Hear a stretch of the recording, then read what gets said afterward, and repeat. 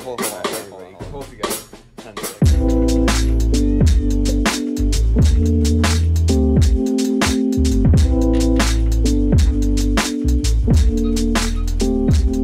Oke, halo semuanya, kembali lagi bersama Billy di sini. Kali ini gue ada di channelnya Sobat HP dan gue mau ngebahas tentang smartphone Infinix yang terbaru. Segmentasi Infinix belakangan terlihat agak nggak jelas ya, kayak nggak belakangan sih sebenarnya, udah sejak dari pertama masuk ke Indonesia malah. Mulai dari seri Hot Note, Note, Zero, Hot S, Hot, Smart, dan lain-lain. Kelihatan banget sampai detik ini mereka masih labil dan belum konsisten lah dalam menentukan nama serta segmentasi di produk-produk mereka. Kalian bingung? Sama, gue juga. Jadi ya suka-suka Infinix aja lah ya. Balik lagi soal HP ini dia masih berada di kolam yang sama dengan HP-HP di bawah 2 jutaan lainnya.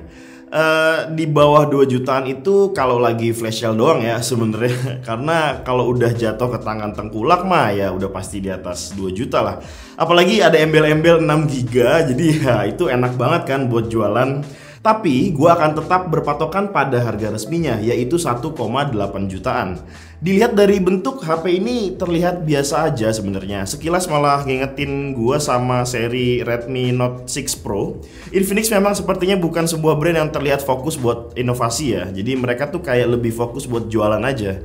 Nggak heran sih kita menemukan hal-hal umum dan mainstream di HP-HP Infinix yang mana itu termasuk di HP ini. Ukuran layar 6,2 inch mungkin terlihat cukup bagus dengan kontras yang lumayan tinggi. Di sini kita akan menemukan sebuah notch yang berbentuk konvensional, yang mana notch kayak gini di brand lain justru udah mulai ditinggalkan ya. Kualitas layarnya sebenarnya cukup bagus dengan tingkat respon layar yang tinggi. Hanya saja memang ukuran layar segini dengan resolusi HD+ akan sedikit mengganggu buat yang sudah terbiasa dengan layar beresolusi Full HD ke atas. Jeroan HP ini terlihat cukup oke dengan pakai prosesor MediaTek. Ya udah, ini Infinix balik lagi pakai MediaTek. Ya terserah lah ya kalian mau bilang apa. Performa prosesor ini nggak jelek-jelek amat kok sebenarnya. Buat dipakai sehari-hari masih cukup oke dan nggak terlalu bikin frustasi lah. Buat main game-game berat juga masih memungkinkan walaupun nggak bisa terlalu smooth. Dan di antara angka-angka spesifikasi yang tertulis, satu angka yang menarik perhatian gue adalah tentang RAM-nya. Coba deh sebut HP mana yang punya harga 2 juta ke bawah tapi ngasih RAM sebesar 6 GB. Kayaknya gue yakin sih nggak ada ya. Terus buat apa sih RAM gede-gede itu? Menurut gue fungsi utama RAM besar di HP ini adalah ya buat jualan. Seandainya HP ini nggak punya RAM 6 GB, gue yakin HP ini kayaknya nggak akan begitu menarik seperti sekarang deh. Jadi menurut gua memberikan RAM 6 GB di HP ini adalah sebuah langkah cerdas dari Infinix. RAM besar sendiri sangat berpengaruh ya dalam menangani multitasking. Jadi dengan RAM besar kalian nggak usah takut aplikasi itu akan tertutup oleh si HP-nya sendiri karena RAM-nya penuh.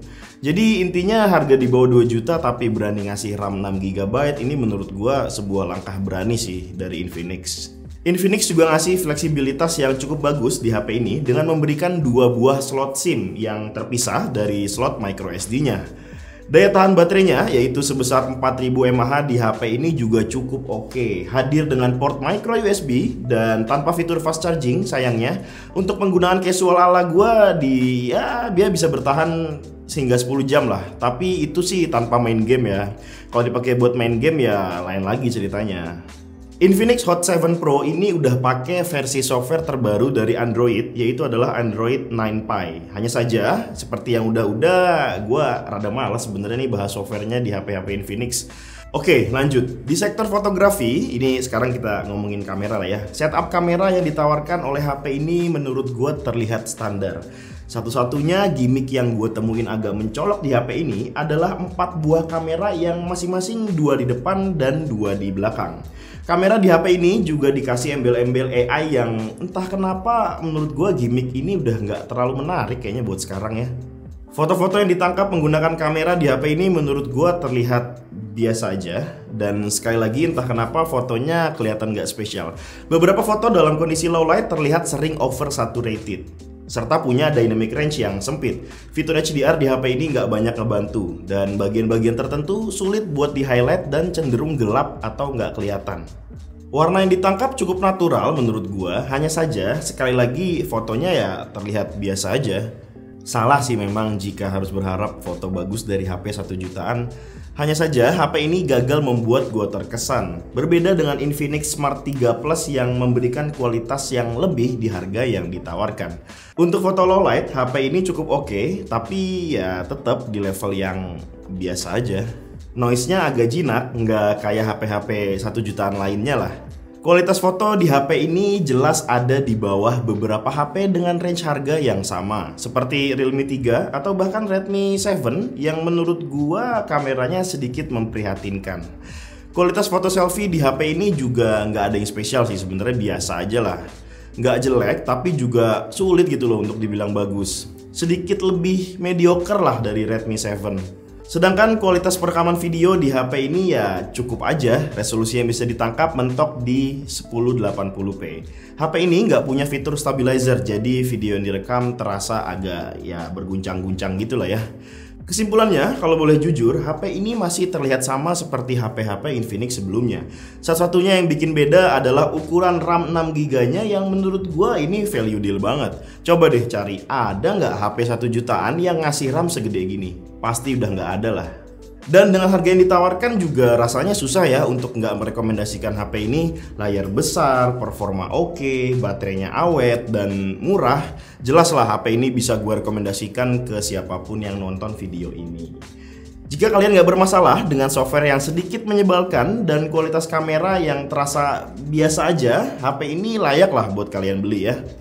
Ya udah, mungkin segitu aja untuk review singkat dari gua tentang Infinix Hot 7 Pro ini. Semoga bisa kalian jadikan referensi saat kalian ingin membeli HP ini. Silahkan klik tombol like kalau misalnya lo suka dengan video ini. Dan jangan lupa juga di subscribe channel Sobat HP dan juga channel gua, Billy Dolmen. Dan sampai bertemu lagi di video selanjutnya.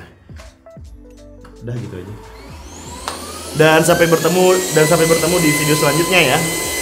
Pak, kita masih rekaman, Pak. Udah selesai. Tapi masih rekaman, Pak. Iya, dimatiin dulu dong. Udah mau tutup, Mandi Pak. dulu, Pak, mandi. Ini anduknya dipakai aja. Udah mau tutup. Ya, udah dimatiin Bukan lampunya. mati. Udah dimatiin lampunya. Dilalangin.